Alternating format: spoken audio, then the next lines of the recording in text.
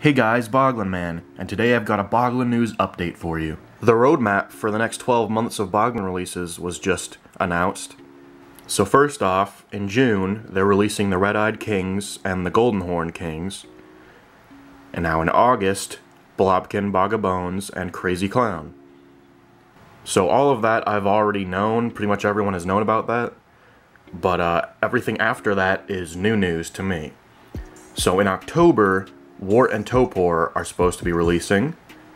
And then October-November, Series 1 of Squeezebogs, which I have no idea what that's going to be, but I've heard it's going to be released as blind bags, so I assume it's like little squishy Boglins, you know, that there will probably be various rare variants to chase.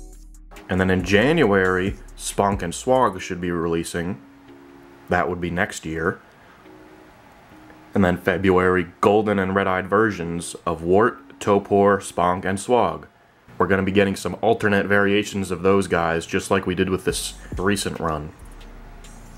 And then in 2022, 4 new molds never before seen, including Bat Boglins. So like I said in one of my previous videos, now it's definitely confirmed we are getting the Bat Boglins.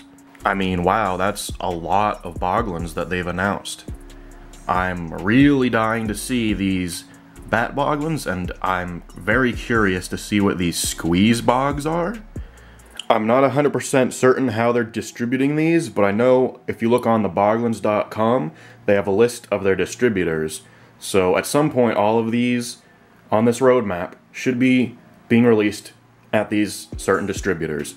So stay tuned for these Boglins, guys. You really don't want to miss out on these. I definitely don't. And that's all I really had to tell you guys. Just wanted to give you a news update on the future of the Boglins. It looks very bright.